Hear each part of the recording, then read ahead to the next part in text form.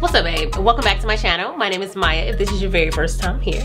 So y'all, today we are going to be doing this very natural beat, nice, quick, simple, to the point. It is going to be all the way affordable and more on the minimal side. You guys are kind of just getting ready with me. It's early in the morning and I got some things to do today. Tomorrow's Amir's birthday, so we got some birthday festivities going on today. So I just wanted to get ready with you guys and show you my minimal, affordable beat. Before we hop into it, please make sure that you hit subscribe below if you have not yet, so that you are updated when new videos come out. Also, make sure that you hit that notification bell as well, so that you are updated when new videos go up. All right, y'all, let's do it. So we are going in today with a drugstore beat, but it's gonna be extremely minimal. For brows today, y'all, I have two different options, I guess. I have the Revlon Color Stay Brow Pencil, and this is in the shade 220 Dark Brown. Not a huge fan of this, have to admit. But I also have the NYX Fill and Fluff brow pencil, and this is an espresso, and I like this the most, but your girl is running out. So I'm going to attempt to use this as a base first, and then I'm going to use the other one as backup. But I do love this one. I don't like that what's this, y'all? The tip of it. It is just not as sharp as I would like it to be. So that's one thing I don't like about it, but I do love the quality, and I love the natural look that it gives me. Most of all, I like this because I feel like this is way better than having like a spoolie on the other end. But I'm obviously already running out of this, so I'm gonna brush it out, and then I'm gonna use the Revlon just to deepen us up and make it a little better of a shade. But the reason I'm not a huge fan of this Revlon one is because it comes off kind of, y'all know them, like, what's it called? Crazy art crayons back in the day that we would use in replacement of Crayola. Like, you remember how they used to, how you would draw on it and it kind of like left like streaks? That's how I feel about this Revlon brow pencil. I think it's like a wax situation. If you go light enough with it, girl, it could work. It could work out. It's not so bad. So I'm gonna use my Maybelline Fit Me concealer. This is in the shade Cafe to sculpt out my brows. But get this, y'all, I am actually filming this on the day that you guys are going to see this, only because I didn't want to waste a full face of makeup. Tomorrow is my baby's birthday. Amira will be 10 tomorrow, so I knew I was gonna have a full face of makeup today because we doing some stuff, you know, having a little family gathering. I was like, you know what, let me just go ahead and film this early in the morning. It's around 7 a.m. so I wanted to go ahead and do this because this is the makeup I'm gonna be having on all day. For primer today, I am gonna use my Master Prime Maybelline primer. I like how this one in particularly does help my oils to stay at bay, so that's really why I'm doing this, because I do want this makeup to last all day. So we are not going to be using a full coverage foundation today, y'all. We are going to use a BB cream. So Maybelline does have BB creams, and I think this is the deepest shade, but this is their BB Fresh Cream in 140 Deep Sheer Tint. They have this one, and then they also have, where did it go? Okay, the BB Pure. I'm trying to think, what is the difference in these? Okay, this one has sunscreen, this one does not. I think it's gonna be a little sunny today, so I think I'm gonna go ahead and use this one. Let me see, what do I wanna apply this with, y'all? I feel like a brush is gonna give me super duper light coverage, but that's kind of what I'm going for today, so I'm just gonna go ahead and put this all over with a brush. And this brush is a Sigma flat kabuki brush. I do feel like this one will give us the coverage that we are looking for, because like I said, I'm not trying to go too ham with it today, but I do want a nice amount of coverage. I'm so excited to see my family today, y'all. Y'all know this pandemic is hard to see family a whole lot, and my mom is coming over. But oh, y'all, I forgot that I didn't actually let you guys know. So y'all, y'all know that I'm like a super like artistic person. I draw, my mom draws, my daughter draws and stuff like that. But my mom, my beautiful mother, she has just come out with recently a cartoon. She has, in a sense, turned herself into a cartoon. So it is called The Adventures of Dr. Robin Super Shiro. It is based off of her. I will leave the link to the channel in my description box. You guys can check it out. I would love if you guys could check it out and support my mama. But she does a lot of like character training, diversity for children. It is for kids, so like, you know, elementary age to middle school to high school, just kind of doing stories about kids and the different things that they could go through or they go through in school, or bullying and self-love, self-esteem, like I said, diversity, dealing with family, blended families, and, you know, mixed race families, all of that type of stuff she does, and it is an amazing amazing thing. So if you are like working in schools, you work with children, I feel like it would be a perfect resource for you. She does come out with a video once a month. So really quick, y'all, I'm just blabbing. This is my CoverGirl True Blend Undercover Concealer, and this is in the shade Caramel. Y'all know I like a lighter one, so we're just going in with a little light veil of concealer today. But y'all know I like to really brighten it up, so we're just doing that. We're not doing a whole lot, because this is actually all the cream products that we're gonna go into. It's just the BB cream and the concealer. But yeah, y'all, like I said, Dr. Robin Superhero is based on my mom, how she looks, how she dresses. And she does all the animation, she draws, and everything is based on her style of illustration. And then my sister narrates her. So I would love for you guys to check it out and support my fam, because it's an amazing, amazing resource as well for those of you with children or who work with kids. But yeah, y'all, do y'all see how easy this just blended out? And this is actually, I'm also be honest, this is my first time using this concealer, and I actually really like it. I wish I would have let this sit down a little bit more, but this one is a little olive tone versus neutral, and I'm actually gonna go in with my Cafe from Maybelline on my forehead, just because it's a little darker. And I don't like to make my forehead super dark, but I still want to go ahead and bring some dimension into my forehead. So, which for me, I consider this to still be minimal, even though we are going in with concealer. We're just not putting it everywhere. So for those of you guys who don't use it in this area, that's fine. I would say just use your BB cream, throw your concealer wherever you need it, and especially if it's a concealer that's not light like me. Y'all know I conceal to highlight and to conceal, but if you conceal just to conceal, like cover up your dark marks and just to conceal different places on your face that you want to cover up or make the same complexion as the rest of your face, then put it where you need it. The step is the concealer. It's not the, you know, placement that matters in this case. And we are also not doing much of a eyeshadow today, if we do any, so I am gonna go over my eyes with concealer as well and go ahead and set that with the rest of the face. And y'all, if I'm talking low, Amira's still asleep, so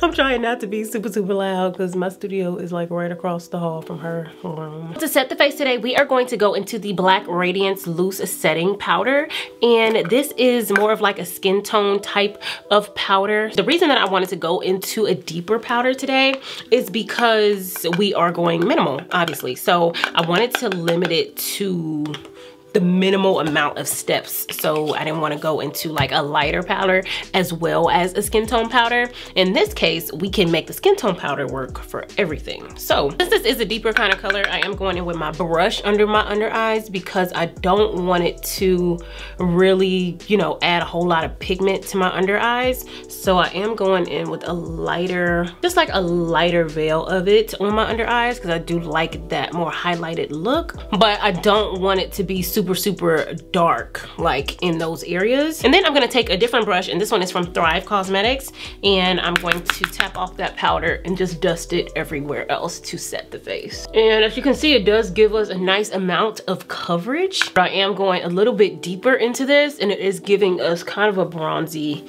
feel because it is a darker powder. But if you have a powder that you feel like might be a little too dark for your under eyes, and that's the only one you have, or you don't want to reach for other ones, definitely make sure that you use a lighter application in the areas where you want to be lighter, and you don't have to dip into multiple powders. And I'm also making sure that I'm setting my eyes as well, since we did go in with concealer there too, but I do want to mattify this, because if we leave just that wet concealer on there, we're gonna be creasing up a storm.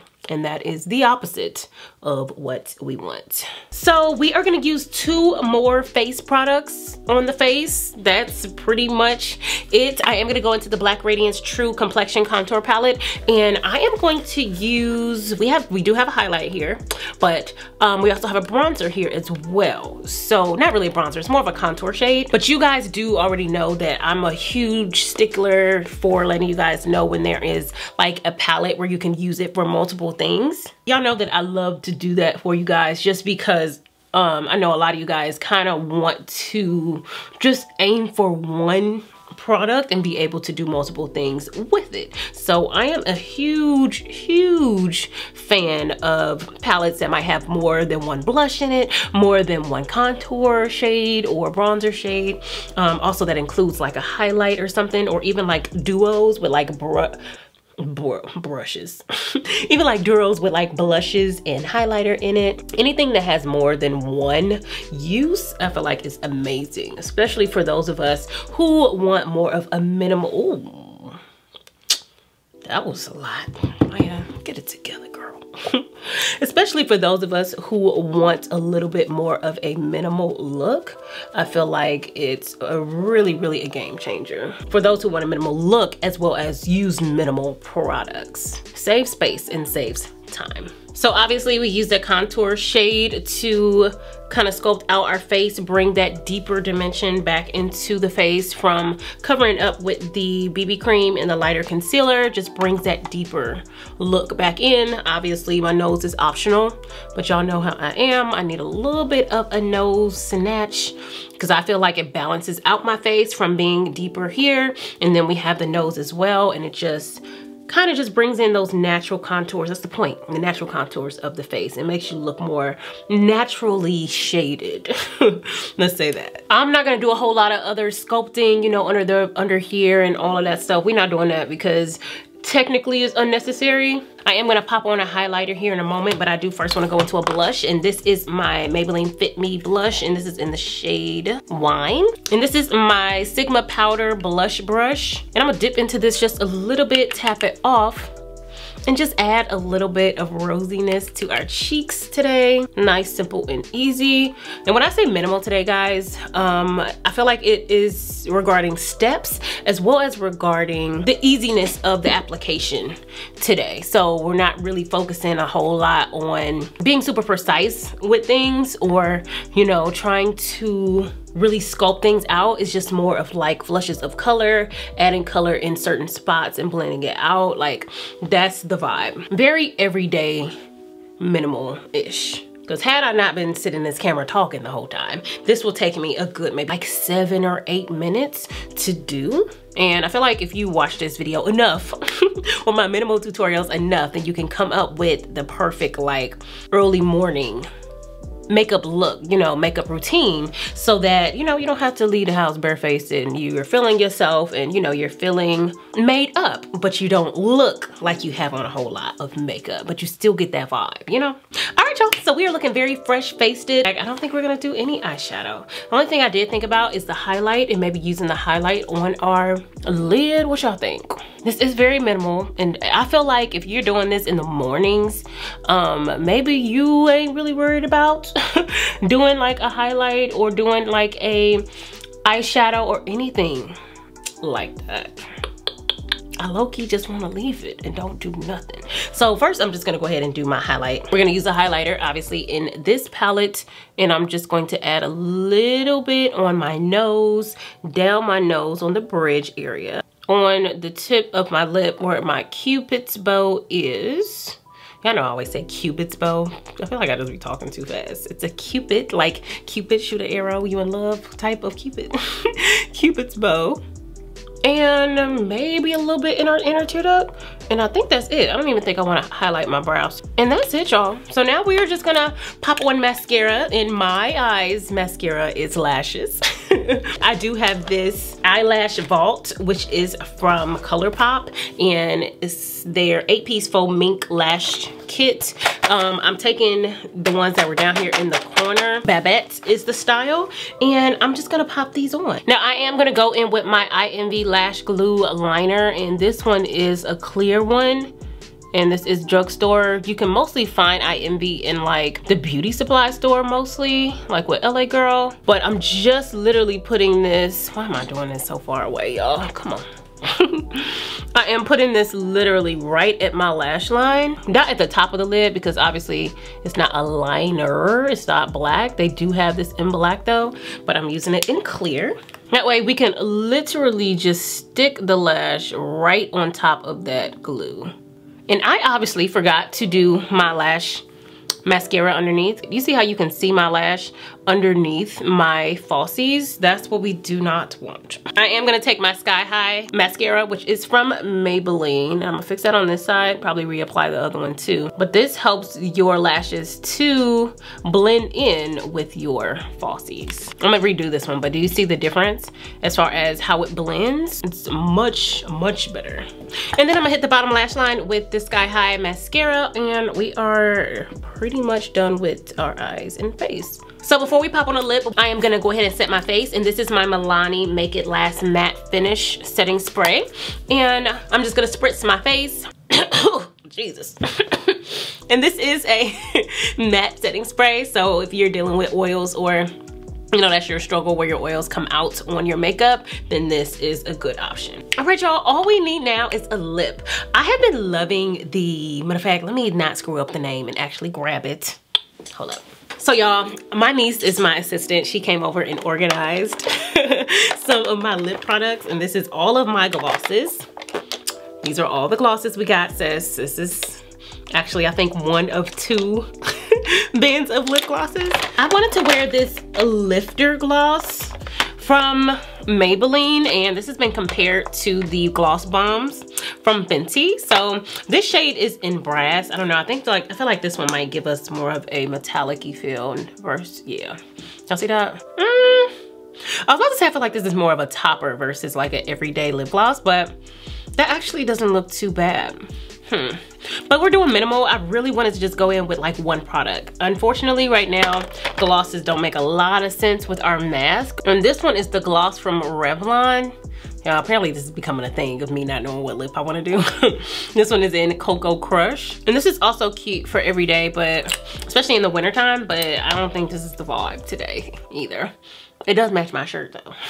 So I think I'm just gonna go ahead in with a gloss today, guys. I was trying to find a lip that, you know, I could just throw on, similar to like our Mented lipsticks, where it's a perfect like nude shade. But as I've been looking through my stash, I have not found a really, really good option for that. So we are gonna go ahead with a gloss today, if I can open it. So this is the Super Lustrous, the gloss from Revlon, and this is in the shade Blissed Out, which is kind of just giving us a glossy feel of our blush.